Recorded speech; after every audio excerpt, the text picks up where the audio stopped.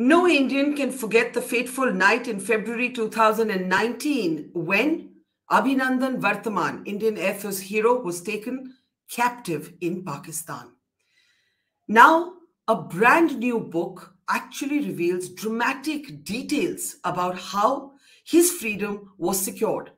According to this book, written by veteran diplomat Ambassador Ajay Bisaria, it was the success of India's coercive diplomacy and India's very clear message to the world that if any harm came to Abhinandan Varthaman, the escalation would be serious and would be real. This is only one of the many dramatic revelations, a revelation about which the Prime Minister had once referenced that India and Pakistan had come very close to what he called at a rally a Qatal ki Raat, that is captured in this book by Ajay Bisaria, who was expelled from Pakistan in the aftermath of the abrogation of Article 370. The book looks at contemporary issues, at historical details, but also asks the fundamental futuristic question: can there ever be peace between India and Pakistan? And then the even more philosophical question: does it matter that much to India any longer? There's a lot to talk about with the author of the book, veteran diplomat, expelled diplomat. Let's welcome Ajay Bisaria to the program now.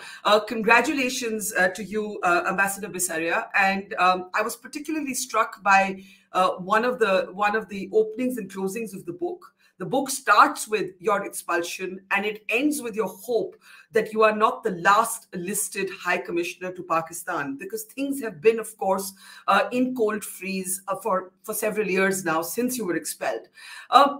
Let's start, though, with the story that's making waves everywhere. The Qatal ki Raat reference, this was a sentence used by the Prime Minister when he looked back at how India secured the freedom, the release of Indian Air Force hero Abhinandan Varthaman, then a wing commander who had spent 60 hours in captivity. Now, what's very, very interesting is your revelations in the book Anger Management, where you reveal how serious India was about escalating matters if any harm came to Abhinandan Varthaman, how this was conveyed in particular to the United States and UK envoys who conveyed it back to their governments, and how at one point the Pakistan Foreign Secretary pauses a meeting that she's having with envoys of the P5 countries to say that she has received a message from the Pakistan army that 9 missiles are pointed from India towards Pakistan. She also references the increased aggression by the Indian Navy. I don't think this has ever been revealed before, how serious India was about escalating the threat if any harm would have come to Abhinandan Varthaman. Can you talk about that time and the story you tell in your book? Thank you, Barkha, for having me on your show. And thank you for this opportunity. You know, this was a particularly telling episode, I think, in the diplomacy between our countries. And it was a moment when India's coercive diplomacy succeeded in getting an outcome and getting an outcome very fast. And I think the evidence has been around, but what I do is I go into more granular detail, give more color to exactly what was transpiring behind the scenes, to tell the reader that what was happening was an episode of coercive diplomacy, and a successful one at that, in making a point to Pakistan that India would escalate in case the objectives were not met. We had a case study before this of another Air Force pilot called Nachiketa in 1999. You would be familiar with that story. You covered Kargil so well. And I think there we took a few weeks to get that pilot back. We had to get the Red Cross involved, and there were many hiccups at that point. There was much grandstanding that was going on. In Pakistan, there was a narrative building up that they have an Indian prisoner of war. He should be used as a tool for negotiation. to make India behave in one or the other way. And I think India made that point bilaterally as well as globally that this was non-negotiable. The pilot had to be returned by a deadline, or India would escalate. And I think that message went down clearly to Pakistan, which made it change its behavior. Your book also talks about the attempt by Imran Khan, then Prime Minister of Pakistan, to reach out to Prime Minister Modi. A midnight call that comes through Suhail Mahmood. He calls you, a senior Pakistan bureaucrat, then Foreign Secretary of Pakistan, calls you. He says his Prime Minister would like to speak with Prime Minister Modi. You write that you check upstairs, you check with your bosses, that request for a call is evidently declined. Imran Khan is snubbed. The Prime Minister sees no merit in having that conversation with him. Can you recall more about that moment?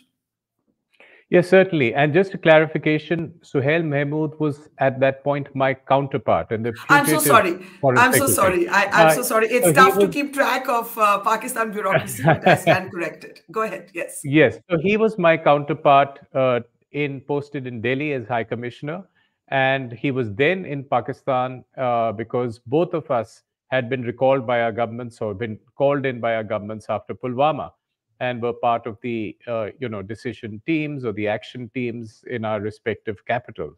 So I was in touch with him off and on in this period, and he calls me at midnight and says that Prime Minister Imran Khan wants to speak to Prime Minister Modi, and would that be possible? And I said, it's midnight, but I still checked. And I reverted and said that, look, our Prime Minister is not available, but if there's any urgent message, feel free to pass it on to me. I'll ensure it's passed on.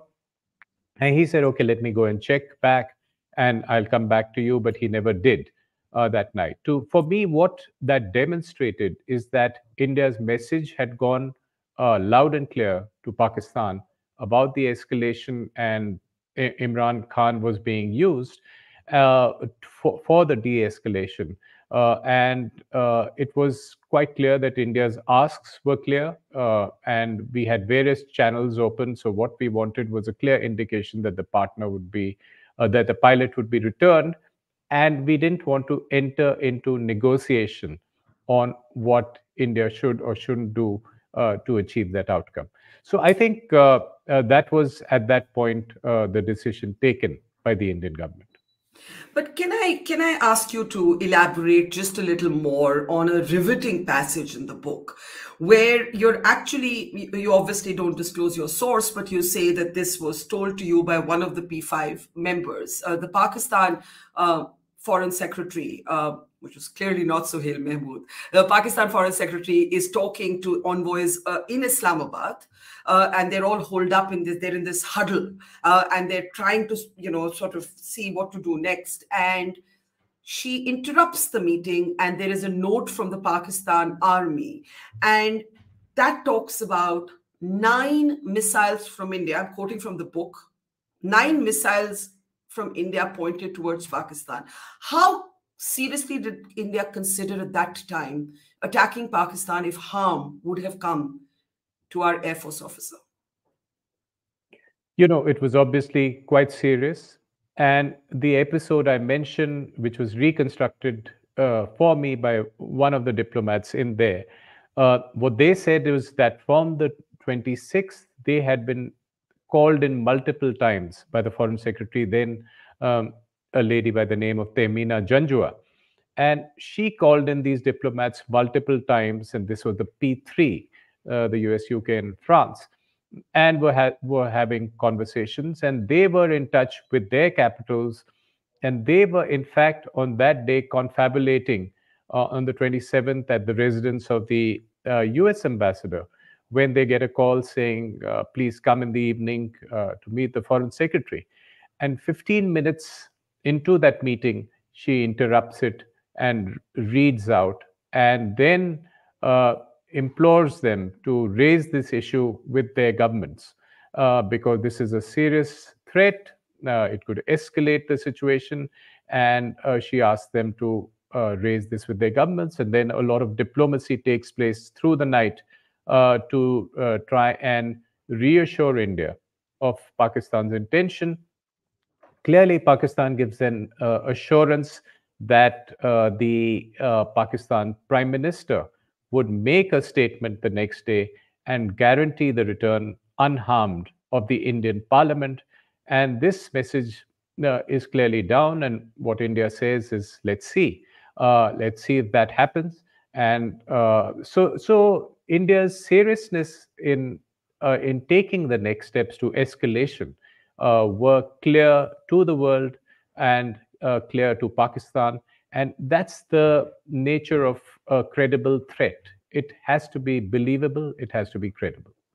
When Imran Khan goes on television in Pakistan to make the announcement, he almost forgets. I laughed out loud at this moment in your book. He almost forgets to make the operative announcement that Abhinandan Varthaman is going to be released. That's the first question. He has to be nudged, and the Pakistan army is quite irritated with him. But Imran Khan's announcement, because so many people didn't know what was actually going on behind the scenes, that this threat of escalation had been made by India. It was described as a peace gesture or an attempt at thawing the situation. Evidently, from your book, this was wrong. This was certainly not the case. Pakistan was singing a very different tune till they realized that India was very serious about escalation.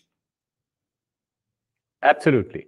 And that was a hilarious moment because Foreign Secretary Vijay Gokhale and I were sitting in his room and watching that television screen when Imran Khan was supposed to have made that statement. He ended the speech without making that assurance about returning the pilot.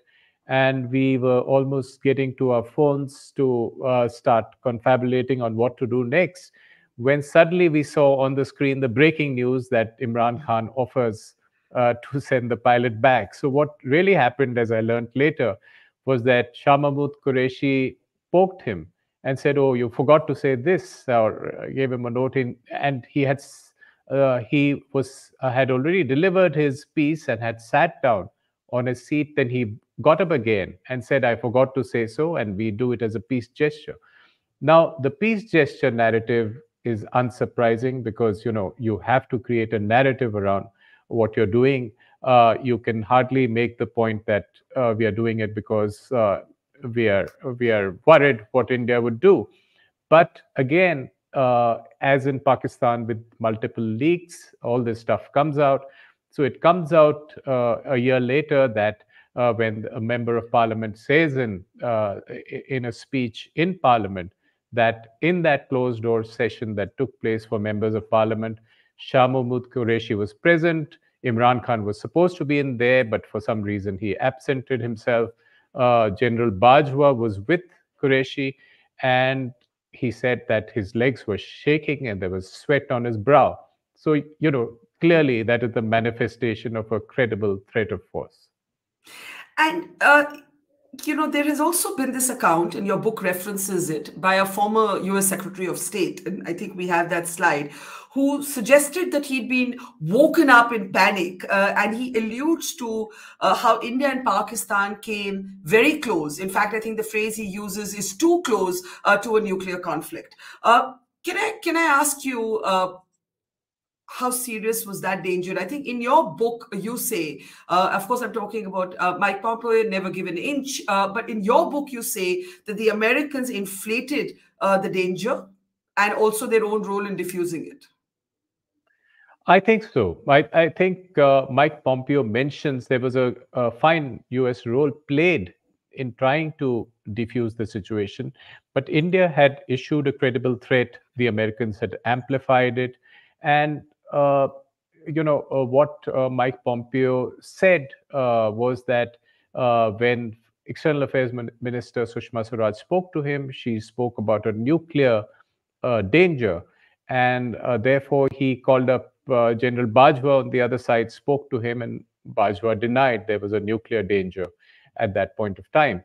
Uh, don't forget that Pakistan's nuclear committee had met, on the day of Balakot, and made a point that they were meeting. But it was not a real or a credible threat at that point of time.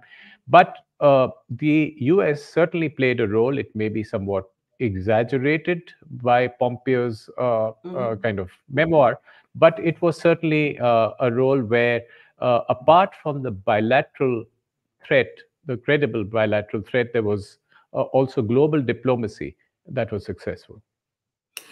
But the Prime Minister, later, looking back at this incident when Abhinandan Varthaman is safe home to a hero's welcome, at a campaign rally, talks about how a Qatal ki Raat was narrowly avoided. That had Pakistan and had Imran Khan not uh, pragmatically released Abhinandan Varthaman, even though he tried to dress it up as if it was his own idea. And we now know from so many details in your book that this was clearly a response to India's very serious intent uh, to, to attack Pakistan if needed, if it came to that. This Qatal ki Raat reference suggests that India was ready to go all out. I'm not using the N word. I'm not talking about a nuclear conflict, of course. That was, as you said, stated by the Americans. But what was the thinking? When you look at that comment by the Prime Minister, even though said in the context of a campaign rally, there is a subtext of a very real comment there about what the thinking actually was in Delhi. As an analyst, I would say that that shows that the political leadership was prepared to take the next step of escalating a response to the crisis in case the objective of the return of the pilot was not met. So this was clearly something that was clear to the political leadership, and perhaps it was something that was an instruction to the military that was available. But whatever it is, the fact is that India had issued a threat which Pakistan believed was a genuine one, which the world believed was a genuine one, and as a result of which the pilot was returned. You know, a past NSA Brajesh Mishra, whom you and I know well, he used to say that when during Operation Parakram, that when you issue a credible threat of force, it should be credible enough for you to believe in it yourself, that you are about to take that action. So I would simply put it that way, that yes, India believed it was about to take that action, and Pakistan believed that that action would be taken. The reference to the 9 missiles pointed at Pakistan comes from the Pakistan Foreign Secretary and the Pakistan Army. You don't directly comment on how far India was readying to go. And of course, I don't want you to give away anything operational, but how far were we ready to go? And looking back, I'm going to ask you the same question again, because it's always asked in the India-Pakistan conflict, and any from Kargil to now, was there a danger of a nuclear flashpoint? You know, I would frame it exactly the way I did in the book, which is, as far as I was aware, I've given the evidence of what Pakistan said initially privately, and then later, even in its public communication, that 9 missiles were about to be sent to them. So I have no way of knowing it or verifying it, and nor did I attempt to do so, and nor should I know, because the way this information is treated, it's on need to know basis. There is no need for an Indian High Commissioner to know exactly what an operational plan is. But I think the point really is a strategic one, that India said at that point of time that it was ready to escalate the crisis in a credible, believable way. Okay, let's talk about the Pulwama terror attack that actually led to all of these developments taking place. Now, what is very interesting in your book, and this is familiar to me as a long time student of India-Pakistan relations, this kind of division or perceived division within the Pakistan establishment every time it comes to an attack on India. So in Kargil, we wondered, did Nawaz Sharif know what Musharraf was up to? In your book, interestingly, you wonder whether the Pakistan Army chief was on board fully with Pulwama, or whether this was an ISI plan. And I want you to talk a little bit about what gave you that impression, or what led you to asking those questions. Well, as I understand it, and from the experts on the Indian side and some conversations with the Pakistani side, that it's in the nature of these operations which are run by non-state actor organizations. Uh, it's not a very clear-cut proposal on what is to be done, and the NIA investigation of 18 months also seems to suggest that it was perhaps planned to be a smaller operation. It became bigger than it was. So within that, there would be a speculation amongst the security community that perhaps it would have been a generally approved direction to go in to keep creating some trouble in Kashmir. But whose desk did it go to, the actual operation to be approved, is not something I am privy to, and I can only speculate that perhaps it didn't go to the army chief.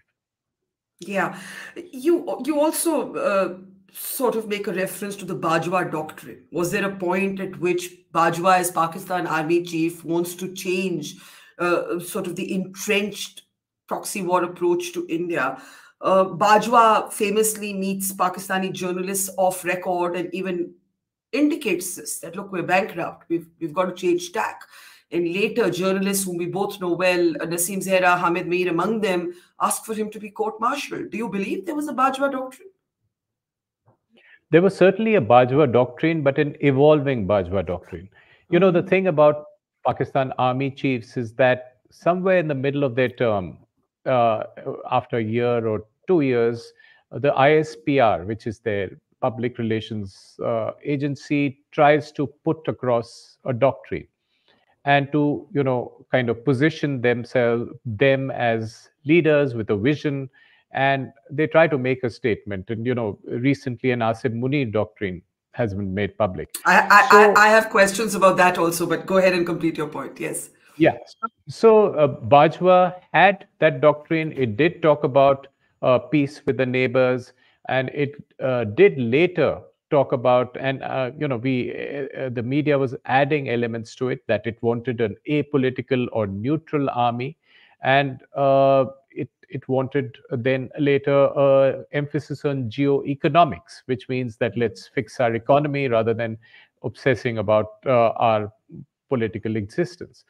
So there was a Bajwa doctrine, a Bajwa vision of sorts, and particularly an army chief who rules that country for 6 years would have notions about where he wants to take Pakistan and how he wants to deal with India.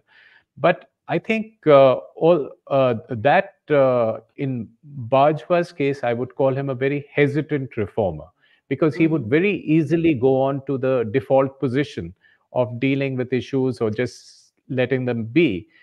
He was not a decisive visionary leader in He that was not sense. a Musharraf style risk taker, basically. Exactly, exactly. So he was a cautious man, and he wouldn't really walk the talk till the end. Now, Ambassador Bisaria, what's very interesting in your book is this idea that the Pulwama Balakot matrix actually flips something in Pakistan till the abrogation of 370, and we'll get to that. But actually, after Pulwama terror attack, India strikes back, Abhinandan comes home. Your book suggests that Pakistan is then keen to pick up the pieces.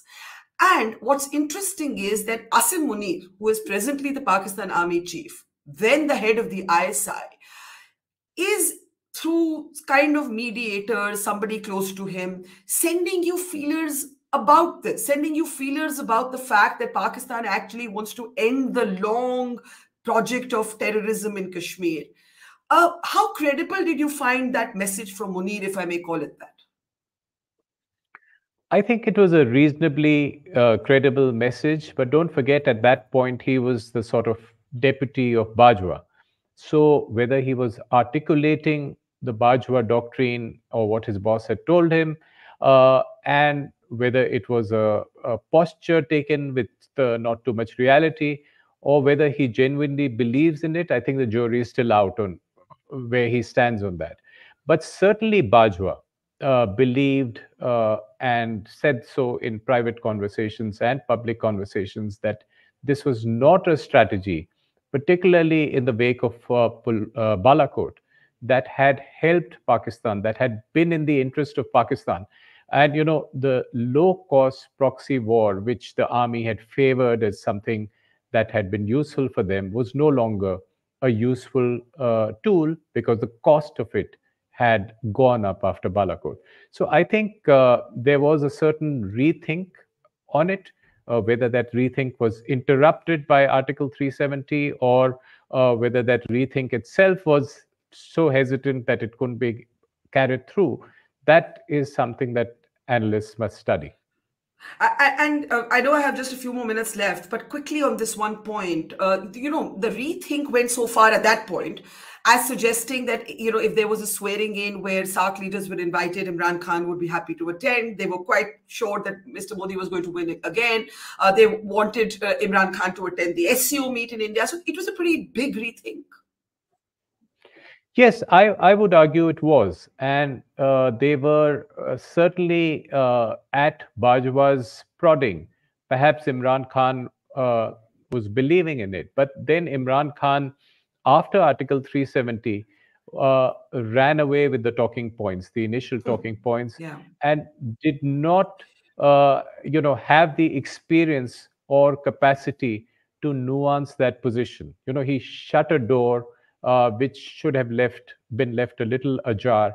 And the argument is that at that point, Bajwa was interested in his extension, so he wasn't following the file very closely. So Imran Khan perhaps ran away with that and led to a situation where Pakistan's subsequent leaders could not reverse that position, that we can't talk to you until Article 370 is reversed.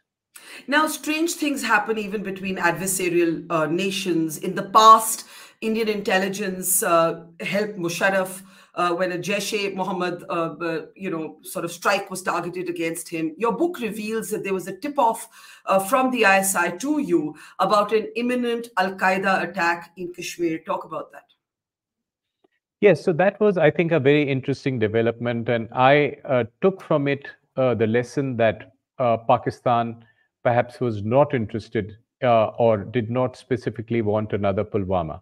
What happened was that there was a tip off that came to me. Now, it's not unusual for Pakistan to tip off India or India to tip off Pakistan.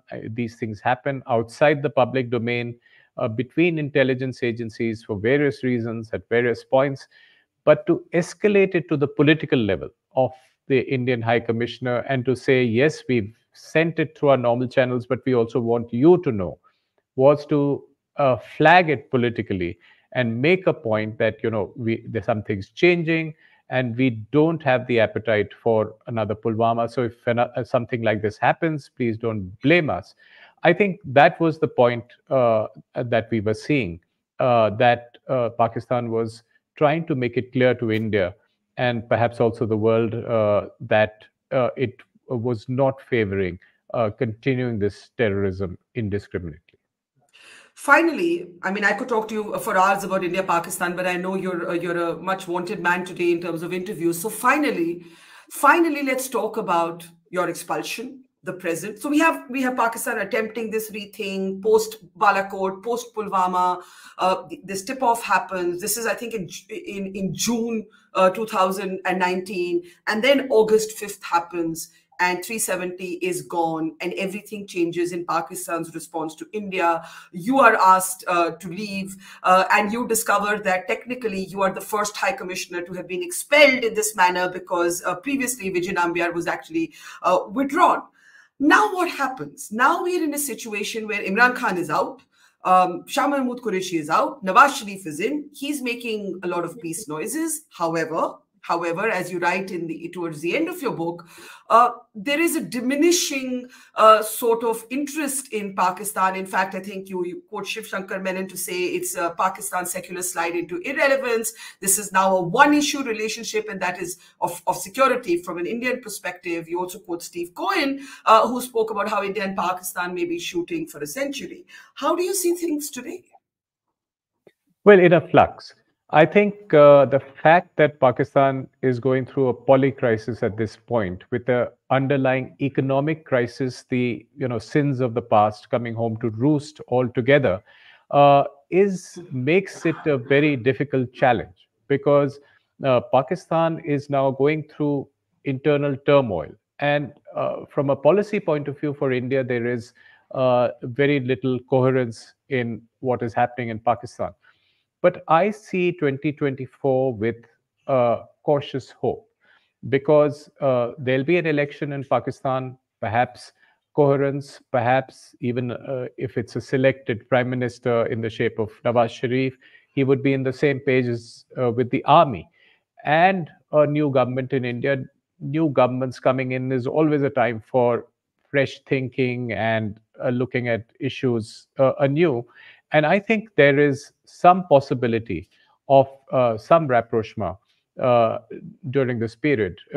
Also, we've gone 5 years without a major terrorist attack in February, and that it's also counts. So, if I was guiding Pakistan, I would ask them to try to become a normal country, to eschew terrorism, to get the economy out of its get the army out of its economy, try to normalize, and for its own benefit. And within that, it would also benefit with a good relationship that it could establish with its neighbors, and particularly India and Afghanistan.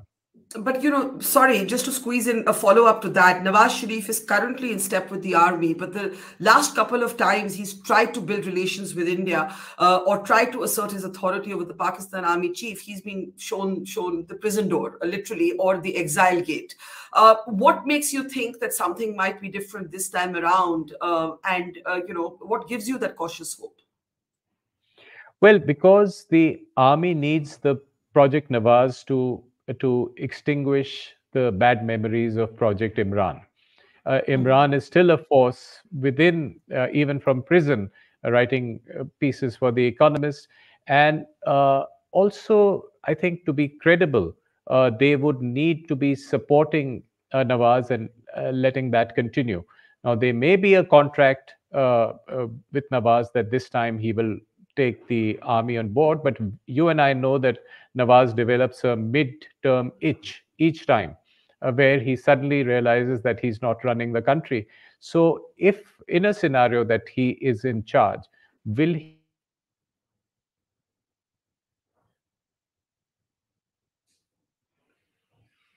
another day? Yeah. He says he'll probably want to live to fight another day. And he would probably want to go on in the short term and take it as it comes later. Well, Ajay Bisaria, we didn't get into the weeds of the Lashkar-e-Taiba and the Jaish-e-Mohammed, the two terror groups that are on top of India's concerns, dossier after dossier, sort of submitted before Pakistan. You seem to suggest that before the abrogation of 370, there was some move to arrest Jaish-e-Mohammed operators. Before we let you go, I want to ask you, given that you were expelled after the abrogation of 370, Pakistan has pushed itself into a corner because India is not going to roll this back. The Supreme Court has now upheld this abrogation. What is the face saver available to Pakistan to come back from its position that we won't talk to India given the abrogation? Well, Pakistan can develop several face savers. The Supreme Court, in its recent judgment, is probably giving them one. Elections in Jammu and Kashmir might be a proxy for reversing Article 370. In India is clear that the its Pakistan policy and Kashmir policy are separate, and Pakistan has no locus standi in Kashmir policy, which will go on its own steam. But that might give Pakistan a face saver to come out of the little corner that Imran Khan painted it in. Okay, I'm going to say thank you to you. Otherwise, we'll be here for hours, and I know you don't have that time. Your book it needs to be read by every serious student of this region, and there was a lot of historical narrative in it, which I didn't have time to touch upon. Thank you very much, Ambassador Bisaria, and congratulations on this book that is climbing up on the bestseller charts with its dramatic revelations. Thank you very much. Thank you, Barkha. Great to talk to you. Thank you. Take care. Mojo's Story has always made a commitment to its viewers to go to where the story is. And as you can see here, we are at the epicenter of the Israel war on Gaza. We are right at the front line, about 1 mile from the Gaza Strip, as the Israeli military gets ready with its tanks and its gunners to begin its final frontal assault that will take troops into Gaza. As we said, we are not like other organizations. We believe in giving you all sides of the story objectively and as much as possible from the ground. And that's exactly what we're doing here, covering the biggest global story today from the epicenter of the war zone. So please, we need your support. Support us, become a Mojo member, subscribe to us, spread the word, and thank you for your support.